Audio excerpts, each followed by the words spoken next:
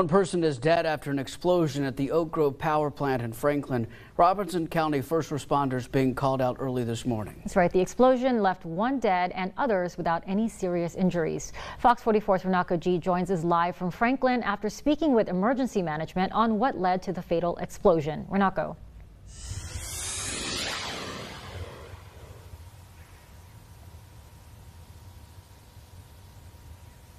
MG and Adam, the Oak Grove power plant remains in operation despite the fatal explosion that occurred earlier this morning.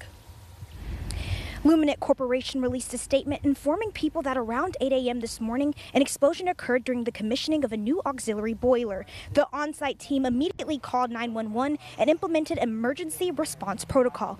Upon first responders' arrival, a contractor near the boiler at the time was severely injured and died of their injuries. There are no other known reports of injuries from any of the other employers or contractors. Both Robertson County officials and those with Oak Grove Power Plant are extending their thoughts and prayers to the family and loved ones of the victim. The explosion is still under investigation, but you can always stay in the know by visiting our website at fox44news.com. As for now, Adam and MG, I send it back to you. Live in Franklin, Renako G, Fox 44 News.